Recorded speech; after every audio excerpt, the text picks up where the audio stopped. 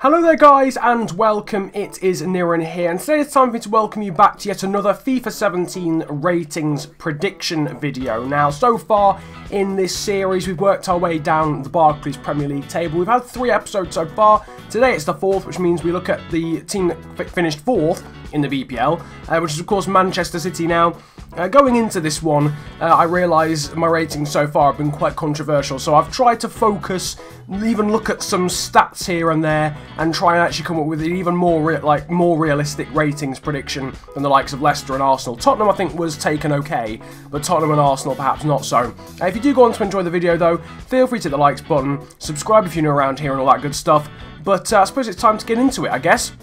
You guys probably know the structure by now. I'll take you through the players individually in terms of position by position, and then we'll look at an overview of the team as I predicted it, in comparison to an overview of the team from the start of FIFA 16. There we go. So compare my predictions to the squad at the start of FIFA 16, and we'll look at some more bench players, and then that'll be it. So I suppose we should start off with the goalkeeper.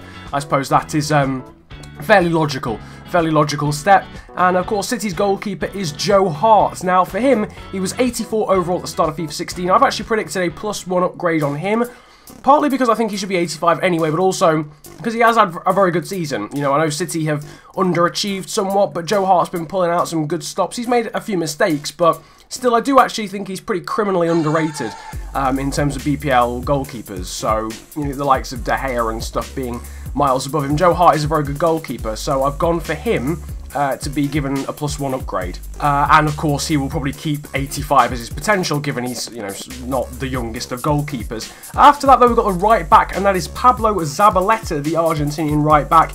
Haven't really seen anything from him to suggest he'll get a downgrade, though I know he was being kept out of the side by Bakary Sagna for a little bit, but I think he'll probably just keep 82. He's fairly old as far as footballers go, so he's probably going to keep 82 as a potential. If that's the case, you never know, he might get a downgrade if EA are feeling particularly harsh, but I don't really feel as if there's a need to. And that's sort of the story across the whole back four, in all honesty. Vincent Kompany, I was toying, Vincent Kompany is the first of the centre-backs. I was toying, though, with giving him an upgrade, but I don't know. I think centre-backs are just sort of rated quite harshly anyway. I mean, Gerard Piqué is 85. Thiago Silva's really the main centre-back. Maybe Kompany should get 86. That's my opinion, he should get 86. Whether he'll get 86, I don't think so. I would be very surprised if he doesn't get the injury-prone trait after this season, though. And again, he will keep the potential of 85, which is, of course, his starting overall, as I predicted it. Nicolas Otamendi, his centre-back partner, hasn't had the, I don't know, he's been alright. He hasn't set the world alight, but he hasn't, like, been, like, dreadful. So I've gone for him to keep 84 and have a potential of 84 as well. He might actually have potential to grow realistically, actually thinking about that now, because I don't think he's the oldest of centre-backs. Maybe he'll have potential on career mode to grow by 1 or 2, you never know. But I've gone for 84 as his starting overall, that's the main thing. And then to complete the defence, we've got Gaël Clichy, 80 overall. Again, is my prediction for him, which is, of course, the same overall that he had at FIFA 16. And again, he's a fairly old player like Zabaleta and the ones before him, so he's probably going to keep 80 as his highest potential in career mode, unless you want to train him. But why you train Gaël Clichy is beyond me. Nevertheless, that's not the point. We now move on to the midfield. And from now on in, we've got a lot of change, to be honest. Well, not a lot of change, but change for everyone. Fernandinho is the first player. A pretty underrated player as far as I'm concerned, even I don't really, there's been times where I haven't rated him, but actually you think about it and he does his job very well. He scored some crucial goals, so I've given him a +1 upgrade from 80 to 81. You always look at Manchester City fans and they always seem to appreciate Fernandinho, whereas maybe fans of opposition clubs don't so much, so based on that I would get the feeling that from what I've seen, plus that factor, is that he's actually performed very well, and his stats have been pretty decent as well. So I've gone for a +1 upgrade for him, and of course he'll keep the potential of 81, because again, he's not the youngest of players. Alongside him, though, in central midfield, Yaya Touré. Now, I feel as if this is probably the most controversial prediction that I've done in this whole video, but I've gone for a -1 on him, so a downgrade of 1, from 85 to 84.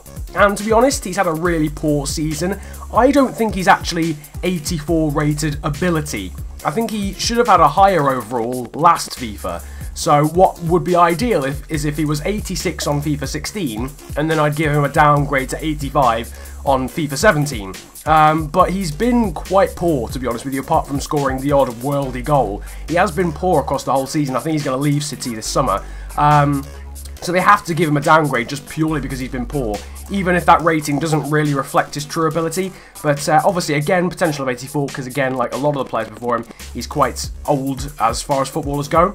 After that, then we move on to the wingers. Raheem Sterling. With a heavy heart, I've given Raheem Sterling an upgrade. As you probably know, I'm a Liverpool fan, so I don't particularly have the highest of regards for Raheem Sterling, but he has been solid this season. Not quite the standard that he was a few seasons ago at Liverpool. I still don't think he's been very, very good this season, but I think he deserves an overall higher than 82. And he's developed a little bit this season. He has been quite good, especially in the first half. He got 2 in form, so, you know, based on that, his stats are alright. I suppose he should get an upgrade. 87 potential I've gone for him, because finally we've got a very young player in this squad. So that's a potential to grow by 4 in career mode, because I do believe he's about 21 or 22. That would make kind of a lot of sense. 87's probably the highest potential he'd get to anyway, so I reckon that's about fair. So a +1 upgrade for Sterling and 87 potential. After that, David Silva. It's a bit of up and down at the moment because I've gone for a downgrade for David Silva. Again, his stats have been alright, but he just hasn't been as good as he was the last few seasons, and it's not... I think sometimes you've got to forget the stats a little bit and just actually look at how they played. When you watch them, has David Silva been as good as De Bruyne this season? Not even slightly, from my perspective. So I've given him a -1 from 88 to 87, so he's still pretty high rated, to be honest, but I've just gone for 87 for him. He'll probably have a left mid card as well. I know I put attacking mid on the screen, but it'll probably be left mid, given where he plays the majority of the time for City these days. And then a potential of 87. After that, De Bruyne, we're going back up. This guy's got an upgrade. The Belgian has been very, very, very good this season, and if he'd been fit all season, I think City could have won the league, to be honest. But he spent quite a lot of time on the injury sidelines, unfortunately. But I've given him an upgrade nonetheless, from 86 to 87, and a potential to grow to 89 in career mode, because he's still fairly young. That might be a little bit optimistic. Maybe he'll only grow by 1 in career mode, but sometimes players who are like 24, 25 do still grow by 1 or 2 in career mode, not by much, but by a little bit. So, gone for a potential of 89 for Kevin De Bruyne, who's had a really, really solid season. How he didn't get a team of the season is, to be honest, beyond me, but he's been fantastic, so that's lovely. Kevin De Bruyne with an upgrade, and after that, another upgrade for Sergio Aguero. He was 88 at the start of FIFA 16. I've gone for him to get a +1 upgrade to 89. Obviously, his potential will probably stay the same at 89, because he's about 27, I think, 26 is Aguero, something like that. So, a +1 upgrade then for Aguero to go along with the upgrade for De Bruyne. And yeah, I think that's about fair. Aguero has needed an upgrade to like 89 for flipping ages. He's just been so good for so long, he deserves to be like 89 rated. So I've gone for the +1 upgrade on him. Now though, you're going to see a contrast between what I've predicted and also the squad that City had at the start of FIFA 16. In the background at the moment, you are seeing the full the starting 11 that I predicted for FIFA 17, and now you're going to see that comparison to how the squad looked in FIFA 16. Again, like Arsenal, a lot of ups and downs, the likes of Fernandinho, Sterling, Hart, De Bruyne, Aguero all going up, but then also Torre and Silva, sorry, going down. So there's a bit of a mixture. Again, players that are also staying the same, aka the whole back four. Yeah, hopefully that's fair. Again, drop your opinions and thoughts in the comment section as to the starting 11, what you would have changed, and maybe what your career potential predictions are for those players too. But just for the last few minutes, of this video, we're going to look at some of the bench players and some of the other sort of reserve players at City as well. Talk about them a little bit more briefly, but go through them nonetheless. And the first player is Eliakim Mangala, the centre-back from France.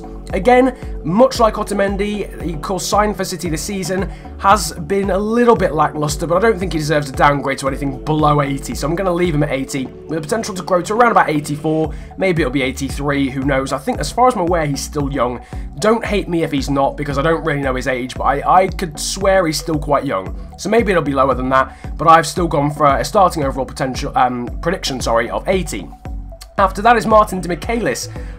He was 81 at the start of FIFA 16, but he's been absolutely dreadful this season, let's be honest, and he's ageing as well, which is always a key factor in EA's prediction or ratings decisions. So I've gone for a -2 on him from 81 to 79 and a potential of 79. Then we've got Alexander Kolarov, a little bit more boring than Demichelis. He was 79 at the start of FIFA 16. I've kept him at 79. He's been alright this season. He's scored some bangers, but Kolarov always does that. He's pretty poor defensively, but he's alright going forward.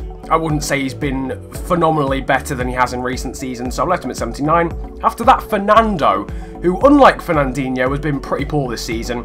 He was 79 at the start of FIFA 16, so I've given him a prediction of 78, which is now a downgrade then for him of 1, and then a potential of 78 because he's 27. He's not going to grow in FIFA career mode, is he really?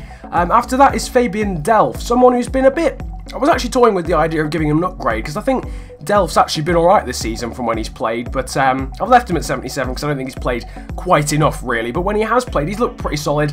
He got in the provisional side for England, rightly or wrongly, so I've given him a potential of 79 as sort of a halfway house to not getting an upgrade, but still being able to grow in career mode by 2.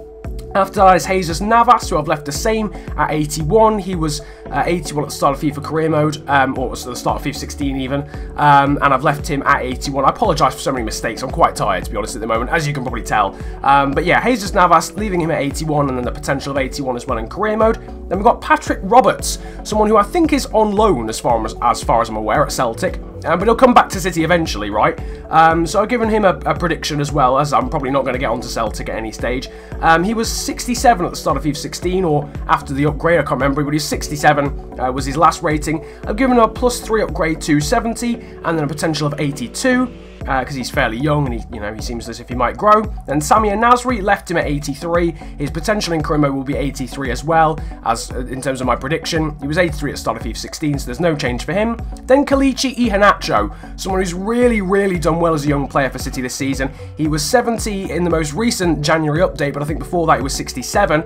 I've given him a +4 upgrade from 70 to 74 with a potential of 86. In career mode. That's the biggest growth in terms of starting overall to potential that we have in this video so far. And then after that, the final player is Wilfred Bony. Continuing the up and down theme, Wilfred Bony, in my opinion, is getting a downgrade of 2 to 79. That might be a bit harsh. They might give him 80. He was 81 at the start of FIFA 16, but he's not really been fantastic whatsoever this season. So I've decided to give him a -2 to 79. But that basically concludes then my predictions for FIFA 17 for Manchester City. Again, if you have any thoughts or any disagreements, then drop them in the comments section. I would love to hear them. Like and subscribe if you're new around here as well. And yeah, it's been a pleasure ranting at you guys today. Have a good day, enjoy yourselves, and goodbye.